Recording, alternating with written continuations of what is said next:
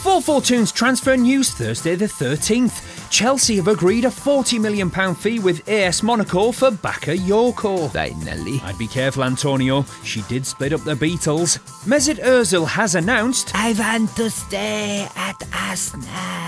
Great. Where I'm guaranteed Champions League football. Wait up. And guaranteed 300k a week of wages. Yes, about that. And guaranteed to be playing alongside world-class players like Alexis Sanchez.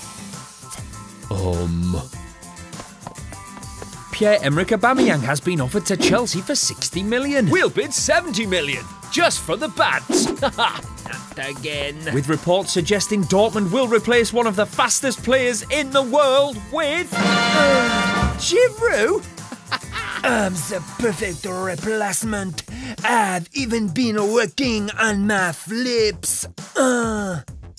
To be clear, viewers, this is full speed, not a slow-mo. Oh, get off. West Ham will return to Stoke with a £20 million bid for Arnautovic, the third offering in a trilogy of bids.